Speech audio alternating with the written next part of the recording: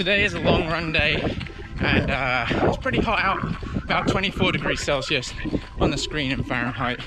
Well, considering for us here in Finland, I think that's pretty warm. Humidity's out there as well. And yeah, I've got 1 litre of water with me, a couple of cliff shots, 3 watches, my hat, and good spirits, of course.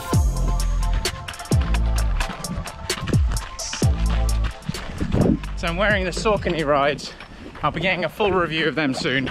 I actually missed doing the first impression because I've just been enjoying running in them and forgot to do it. And I think, as Matt Bertrand, link down below, said in one of his recent reviews of the A6, however you say it, road blasts, that whenever you wear the first shoes for the first time or for 2 runs, you have a sort of endearment towards them. Isn't it, like, as runners we love to get running shoes? So yeah, actually I think it was probably quite a good thing, because there has been some changes in the shoe of what I've thought of it, how I've enjoyed it or not, but that's coming soon, so we'll save that for another video. If you're wondering where all my water, cliff shots and where I'm keeping the camera is, I'm wearing this naked belt, and the naked belt I think is pretty good because what it does is keeps you cool, no vest, and also the fact that it doesn't kind of change biomechanics or kind of balance. You can keep your hands free. Speaking of hands free, let's put the camera away.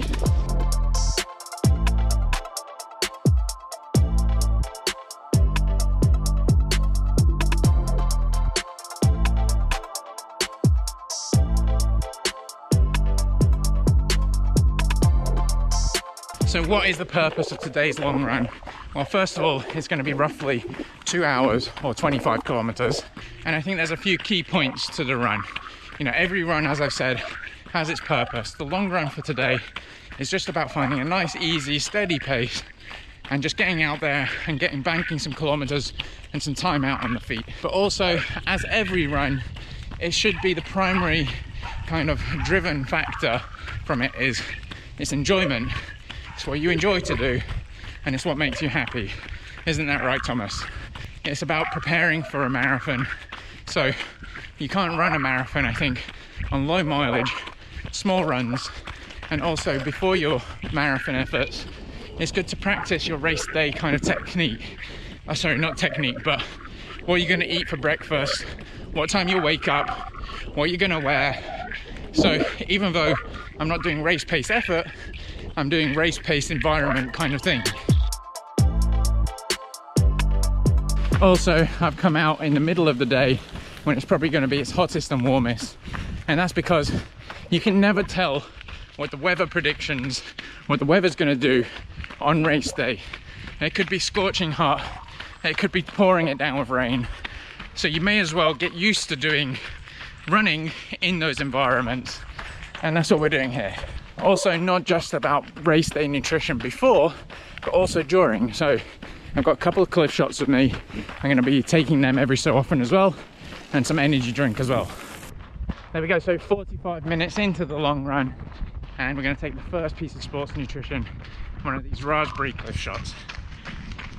And one little tip, we're coming up to a little bit of a hill here, is don't take the sports nutrition on the hill, because if you're trying to breathe for air and eat and swallow stuff, it's not going to end well. So maybe save it for just after the downhill on a flat section, or sometime where you know you're going to get a little bit of respite.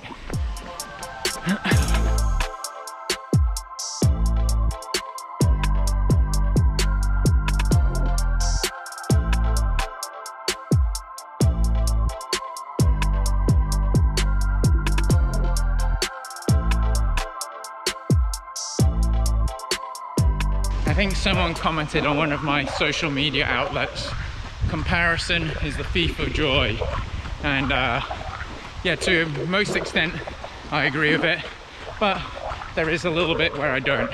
So let's start with why I kind of agree with it. Yeah, if you constantly compare yourself, like, okay, so today my long run, my easy pace, and you're like, wow, that easy pace, or wow, she did super long run. I think we're all at different stages in life, and we all have different motivations and different reasons, and comparison is not really going to help you too much in those aspects.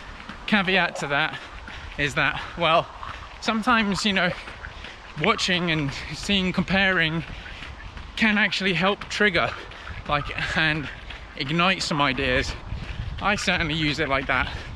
I'm not going to say that I've never had, you know, it stole my joy, but the fact that you can kind of get some ideas and be inspired, and some people, that's how they get motivated, by seeing other people being active, getting out there, chasing their dreams, trying to progress, and sometimes that can be actually kind of beneficial for yourself as well.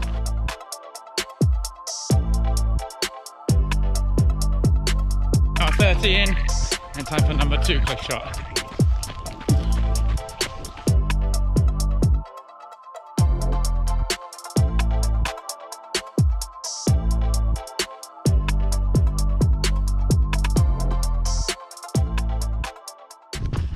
What do I think of when it gets like quite hard and it's just straight, hot, monotonous, and you're like, oh, when is this gonna end? I actually just love embracing that moment and just loving embracing that kind of pain in a way.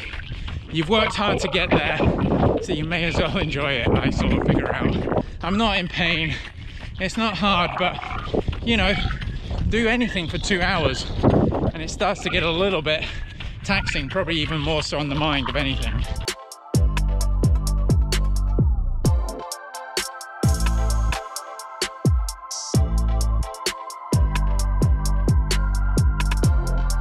What I would do to go swimming right now, but we still got 20 minutes left.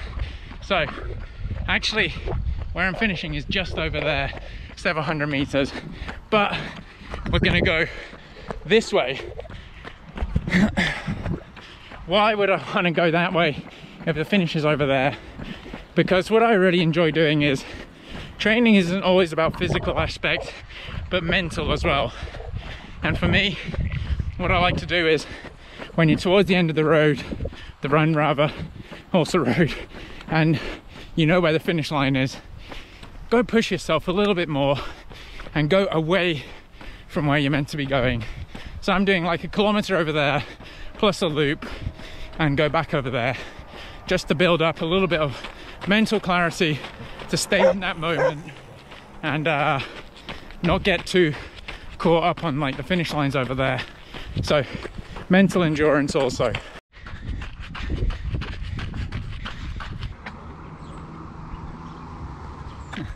There we go, that is the long run done. How funny is that? I was meant to do the lesser of 130 minutes or 27 kilometers, and well, bang on 27 kilometers and 130 minutes.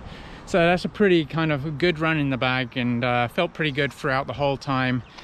Took the sports nutrition in, had some fun, enjoyed the heat, enjoyed every little part of it, and pushed myself a little bit mentally, as I said, with that little extra loop at the end.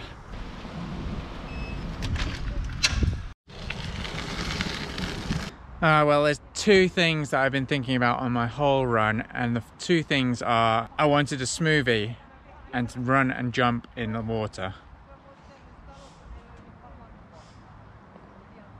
But Emma quite rightly pointed out, I'm not going to jump in where I don't know how deep it is. We're in marathon training, and what matters most is getting to that marathon in good shape and not with any kind of stupid injuries. Maybe a stupid entry, but oh yes, this is what running is all about.